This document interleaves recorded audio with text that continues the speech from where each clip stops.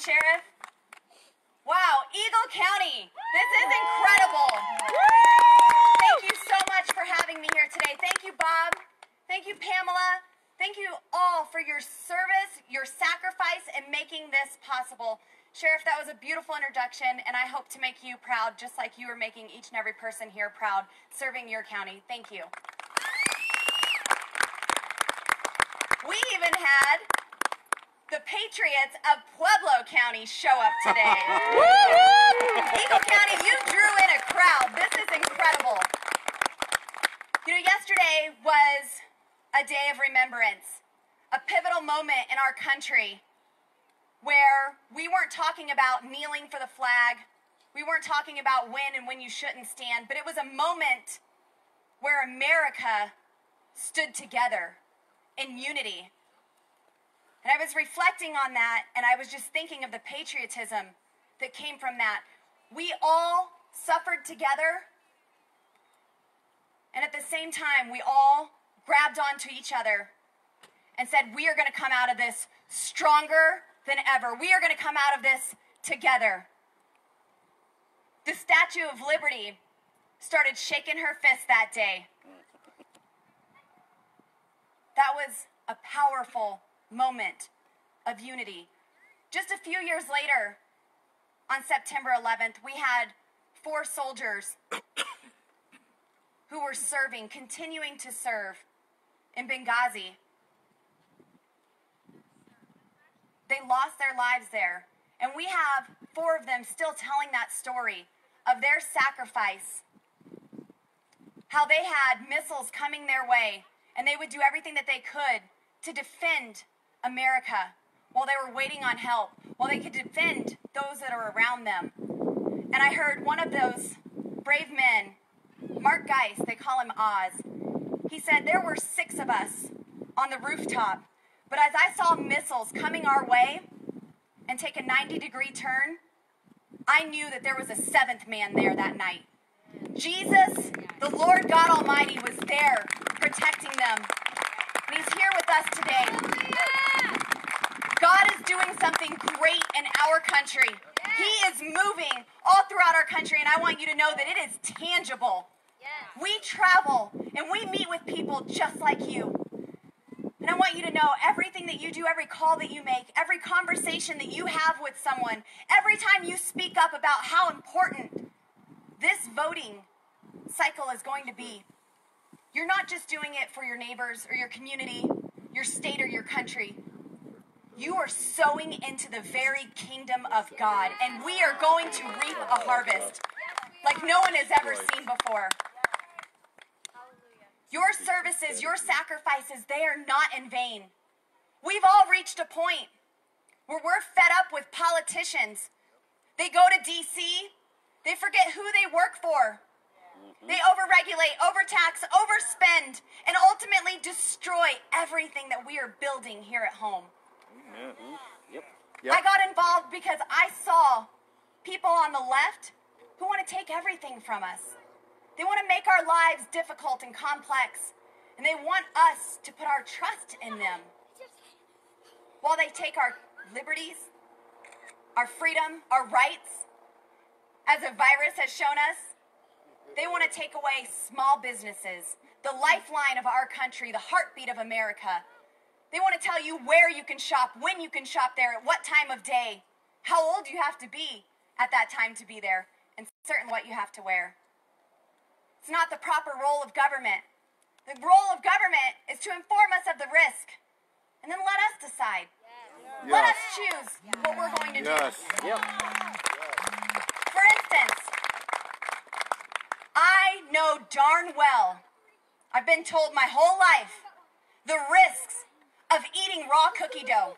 And I never want government to come in and tell me what I could do with my cookie dough. That is not the proper role. I know the risk, and I'll take it.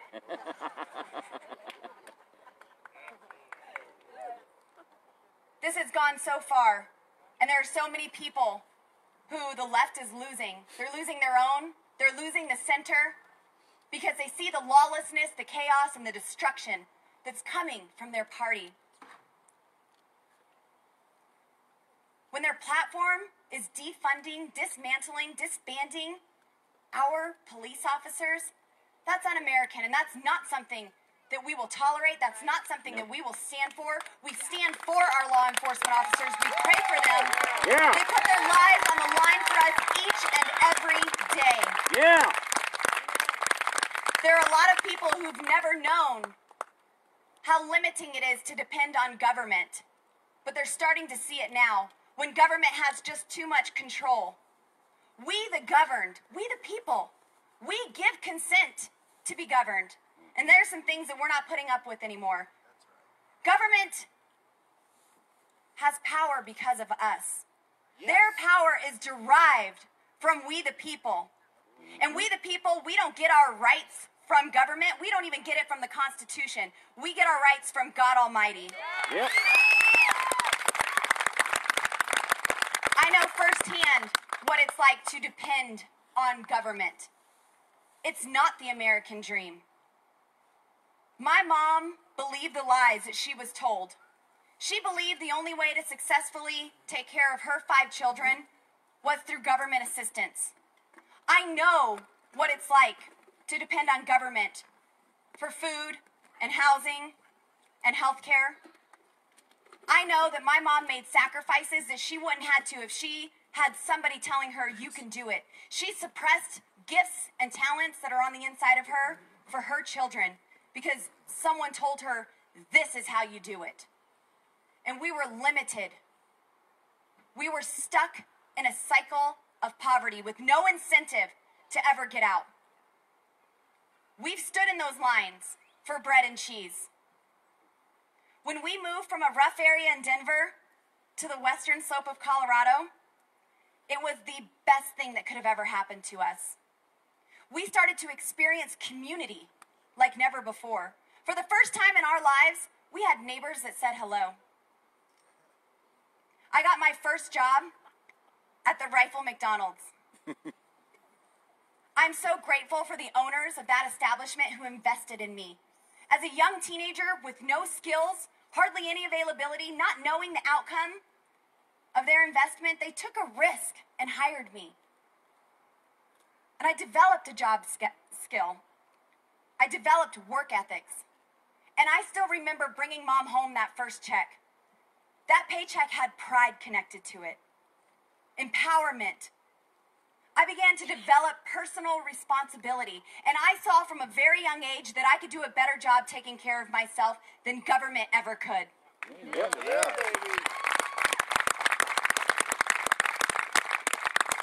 My mom's here today, and I want you to know she is my best friend. She is my hero. She is everything that I've always wanted to be. That might be why I have 4 boys, because after me, she had 4 boys. I love my mom so much, and she later learned that she could put her hand to something and be successful. My mom became a business owner and ran a successful business and influenced a community. Yay, Mom. I love you. I took that same grit and determination, that freedom, that personal responsibility, that independent living to women at the Garfield County Jail. And for 7 years, I counseled at-risk women. These women were at the lowest points in their life.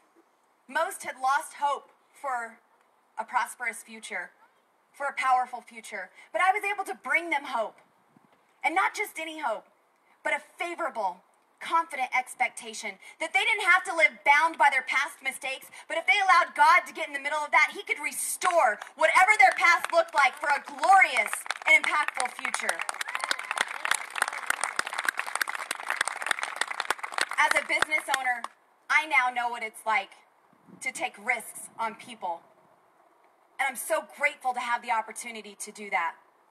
I know when times get tough, you don't quit, you get tougher. When we opened our restaurant in Rifle, Colorado, we were just a Western-themed restaurant. We wanted to give back to our community. Those women that I counseled in the jail, I had an opportunity to bring them into my home and live with my family. And now through my business, I was able to offer them jobs, create opportunities for them to put their hand to something and be in charge of their future. Shortly after we opened our restaurant, there was an altercation where a man was brutally beat to death outside my restaurant. It immediately prompted the question in me, how will I defend my people? How will I protect those around me? That's when I took advantage of Colorado's open carry laws.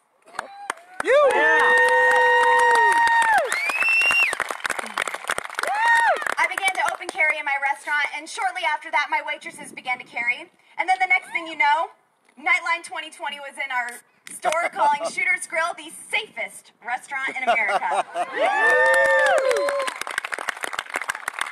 Certainly, Shooter's Grill has given me a platform for the Second Amendment, but through that, an advocacy for freedom was born. I began to read and study the Constitution, and I fell in love with it. I fell in love with the vision our founding fathers were divinely inspired to have for our country. And I saw how far away we were drifting from that.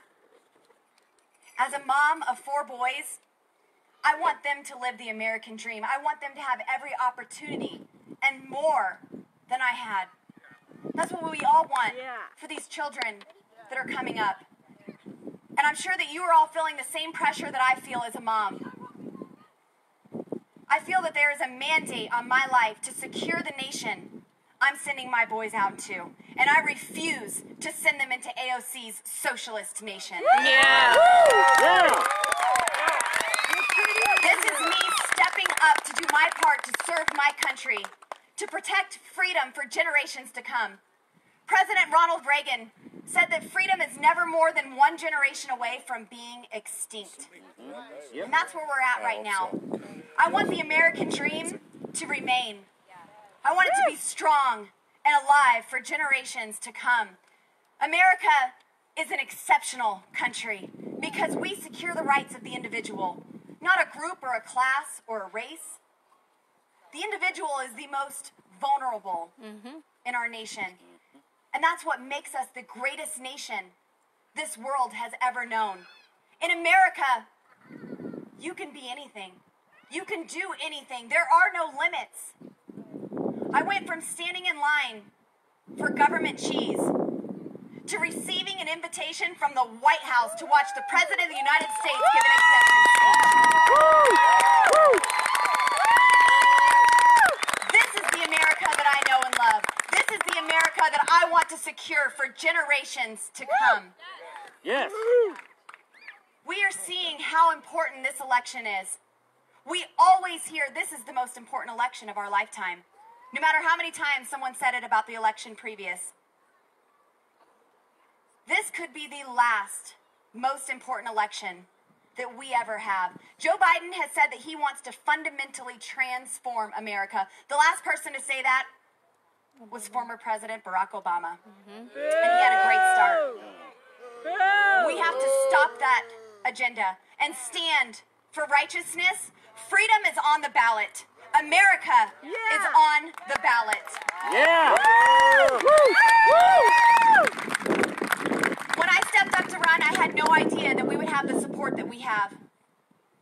But you all showed us on the June 30th primary that you're through with DC politics as usual. We won that primary by nearly 10 points.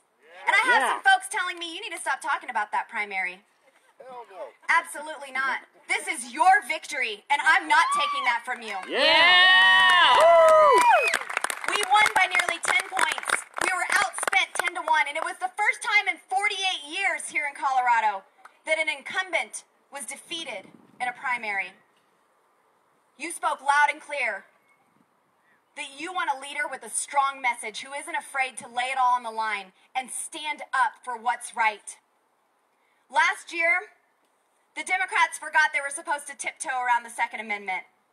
Someone forgot to hand Beto O'Rourke the playbook. And from a presidential debate stage, Beto O'Rourke told all of us, hell yes, I'm going to take your AR-15s and your AK-47s. Hell no. When he announced his visit to Aurora, Colorado, I didn't waste any time. I got in my car and drove 3 hours to his presidential rally with my Glock on my hip. And I looked him in the eye and I told him, hell no, you're not. And I did that because I didn't see anyone else doing it. I didn't see anyone standing for freedom. But I saw a whole lot of people giving our freedoms away.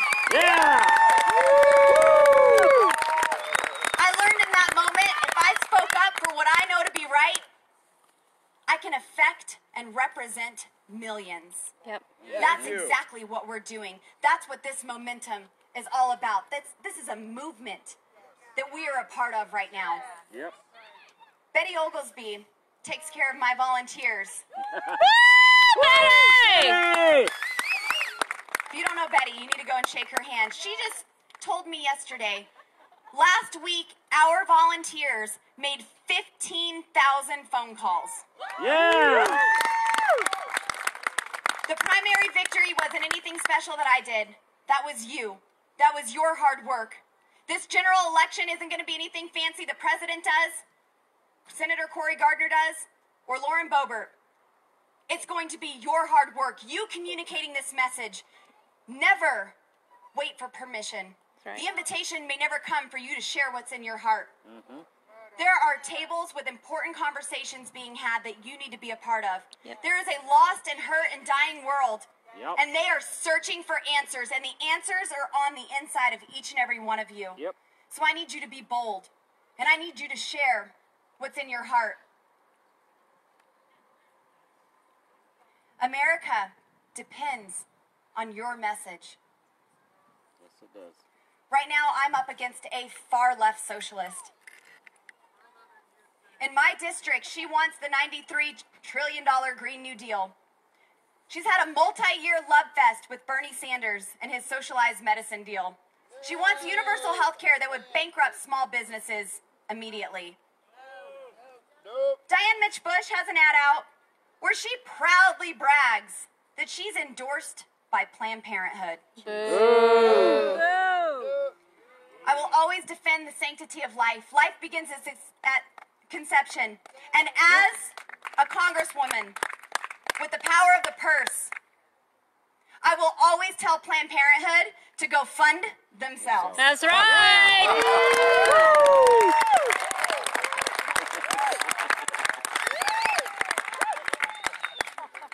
Now I know that personal attacks are coming my way. Please know that I'm okay with that. I know exactly what I signed up for. I know that I'm what's in the way of their victory. I am the defender between you and overreaching government, that heavy hand of overreaching government that wants to come in, steal your land, steal your water, and destroy everything that you're building.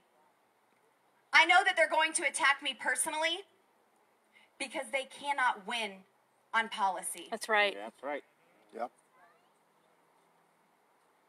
The Democrats don't like me. The Democrats are terrified of the message that I'm bringing because we're telling them that not only do we need to elect President Donald Trump for 4 more years, but we also, Yeah! and we also need to re-elect Senator Cory Gardner. Yeah! Keep the Senate. A vote against Senator Cory Gardner is a vote against President Trump. Yep. Of course, we're going to keep this congressional seat red. Yep. And I'm telling you, we are getting tremendous response down ticket. There are races doing far better than anyone ever imagined, and we are going to flip seats in Colorado. Yes. This movement is affecting the entire ballot. We have unaffiliated voters who are showing up to vote. National Popular Vote Compact is on the ballot. Yeah! Last year, I spent months gathering signatures, and out of the 229,000 signatures that were collected, I was the second largest signature gatherer in the state of Colorado. Yeah! Now we have the National Popular Vote Compact on the ballot. It was the first time since 1932, because of a grassroots, citizen-led effort, we are able to have an opportunity to repeal garbage legislation. The National Popular Vote Compact steals your votes for president and gives them to California. Yep. It puts Colorado's resources at risk, Yep. puts Colorado's water at risk, Yep. and it allows people like Hillary Clinton to cheat their way into the presidency. Yep. Right. Yep. Yep. People are showing up to vote this year like never before. Yep. Yeah! Woo! Yeah! That's why the Democrats hate the message that I'm bringing to you. And they know that I was supposed to be one of them. I was raised under their failed policies. We believed their lies, and we were stuck in their cycle of poverty. But glory to God, we broke out, and now we're bringing this message of freedom to everyone. Yeah! God bless you all. Thank you so much for being out here. We love you, Orange! God bless you. Woo! Yeah! Amen. Freedom! We love you! Thank you, Lord! Woo! You got my vote. Me too! Oh boy, who's excited now?